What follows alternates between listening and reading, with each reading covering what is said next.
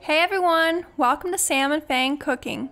In this video, I'll show you how to make these Rainbow Pride mini lunchbox cakes.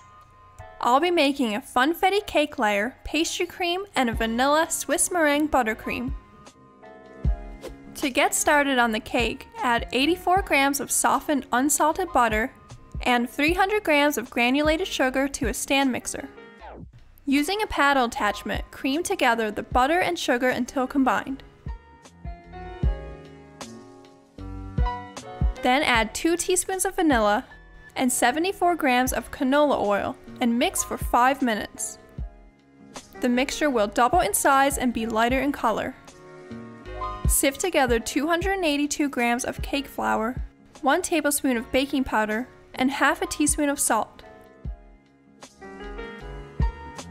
Add the dry mix to the wet, alternating with 180 grams of milk until everything is combined. Make sure to scrape down the sides as you go.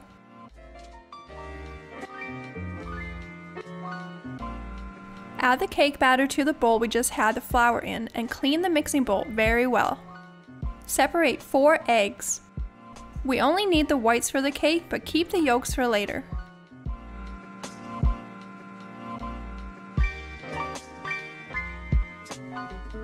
Add the egg whites to the mixer and using the whisk attachment, mix on high speed until you get medium peaks.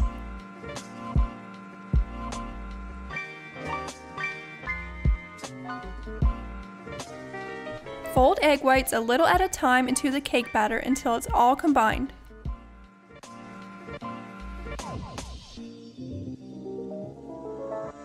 Then fold in 60 grams of rainbow sprinkles.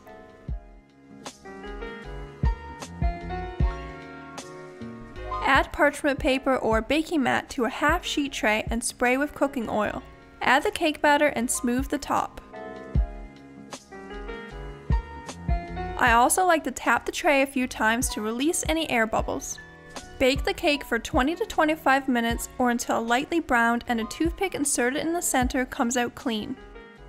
Set the cake aside to cool. To make the pastry cream, add 323 grams of milk, 65 grams of sugar, 2 teaspoons of vanilla, and 1/8 teaspoon of salt to a small saucepan. Give it a stir and cook on medium heat until the mixture is simmering. Add 2 tablespoons of cornstarch and the 4 egg yolks to a bowl and whisk until combined. When the milk is hot, temper the yolks by adding the milk a little at a time into the yolks and stir. Do this until the yolk mixture is warm.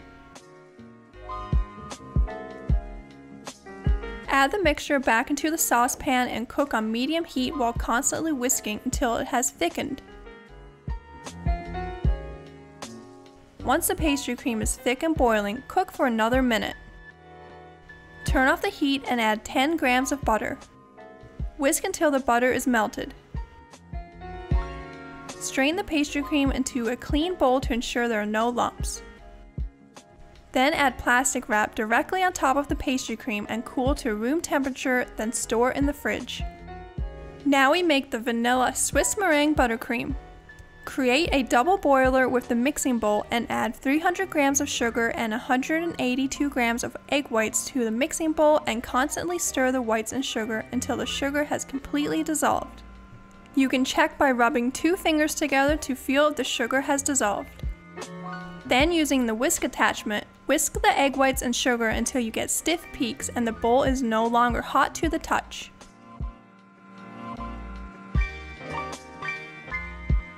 Next, mix on low speed and add 454 grams of butter, 1 to 2 tablespoons at a time.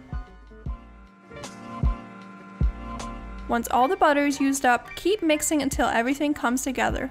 It may look split and look like it won't come together, but it will. Keep mixing. Mix on medium to high speed for another 5 minutes. This gets the buttercream fluffier. Then add 2 teaspoons of vanilla and 1/4 teaspoon of salt or whatever flavorings you like. I tasted to see if it needs more vanilla or salt.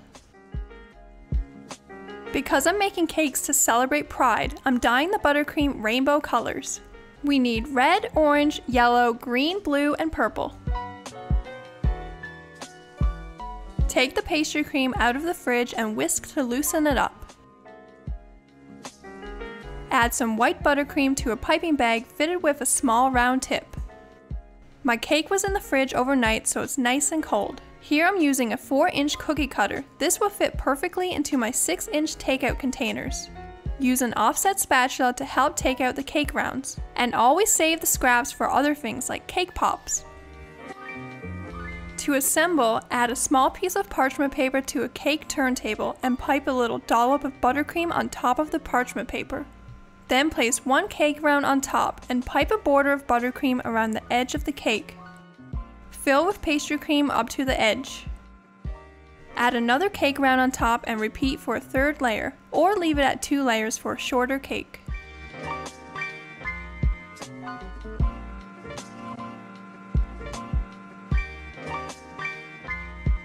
Chill the cake in the fridge before adding the crumb coat. Take the chilled cake out of the fridge and add buttercream all around and smooth with an offset spatula or bench scraper to finish.